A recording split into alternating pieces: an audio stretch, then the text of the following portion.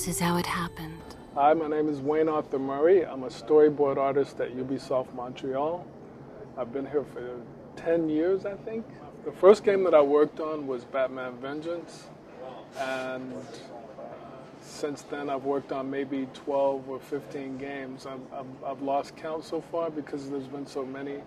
So since my career as a storyboard artist and concept artist, I've been working on paper for the most part for a long time, and I made the transition to Photoshop, and now I was introduced to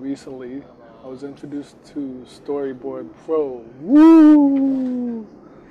That thing that works in the magic box. I found it to be really cool. At first it was a little difficult for me to make the transition.